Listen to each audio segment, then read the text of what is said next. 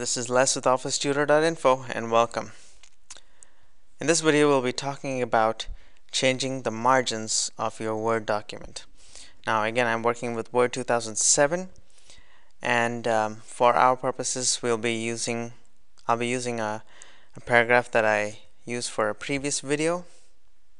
Again, it's a Latin, don't let it alarm you.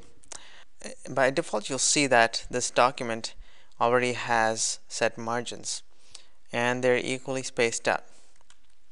But what if you want to change the margins? Well, what you do is this.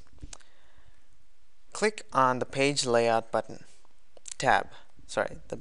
The page layout tab. Now you'll see this margin option here. Click on that.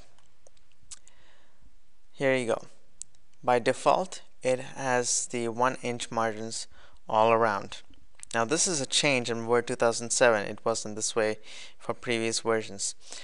However, if you want narrower margins, you can select these. There again, you'll see that there are several presets right here, or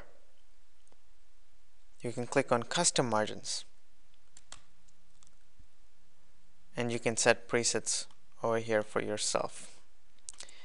And once you set these margins, it'll actually remember them for you. Let's say I want to set it at 0.67 for the top and so on, and press OK.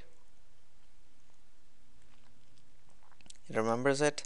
If I click margins again, there you go. It has the last custom setting as an option in the list. It's very useful and it's very easy. Again, this is Les with OfficeTutor.info.